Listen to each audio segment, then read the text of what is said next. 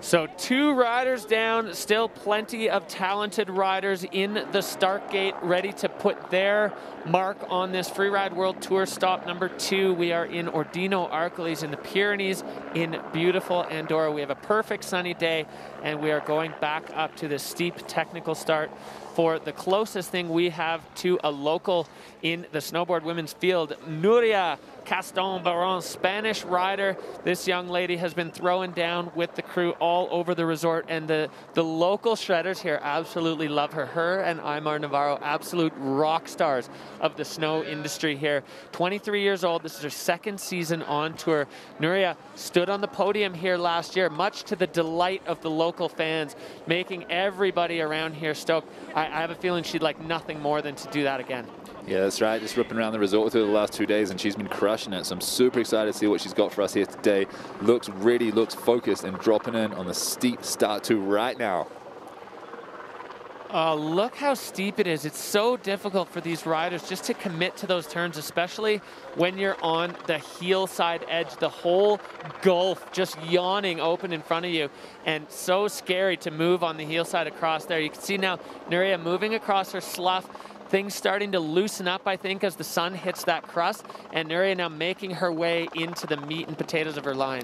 Yeah, a bit of wet slough coming down there, always intimidating and not the kind of thing you're really riding into, so well controlled and avoided from the Spanish rider. Popping off this next feature now and stomping. Not as big of features as the others, but smooth, stomped, more controlled turns and not side slipping as much at the top, so I think this could be looking for a good score for Núria Castán. Yeah, smart strategy for Núria. You know, as the conditions change, you need to moderate and modify your plan to stay with the conditions. Taking the double there, moving across the track.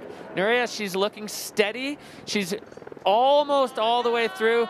Oh, just reverting in the bottom, the crust having its way with her. That is a heartbreaking thing to see, as it was going so well for Núria Castán. Yeah, I'm super gutted about that. Núria just like lacing such a nice run, being so smart, picking the right features, something she could ride aggressively, smoothly, and quickly, and it really looked like it was potential podium run there, but just throwing her arms out of frustration, knowing that she probably had something in the bag and not quite able to hold on to it in that crusty snow at the bottom. Heartbreaking.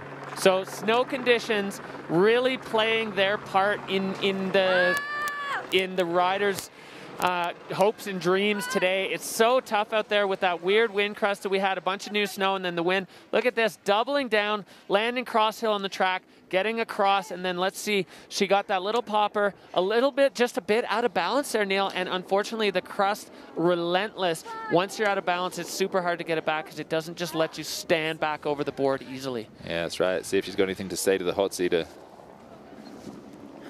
39.33 there for Núria, so that's going to be 3rd place so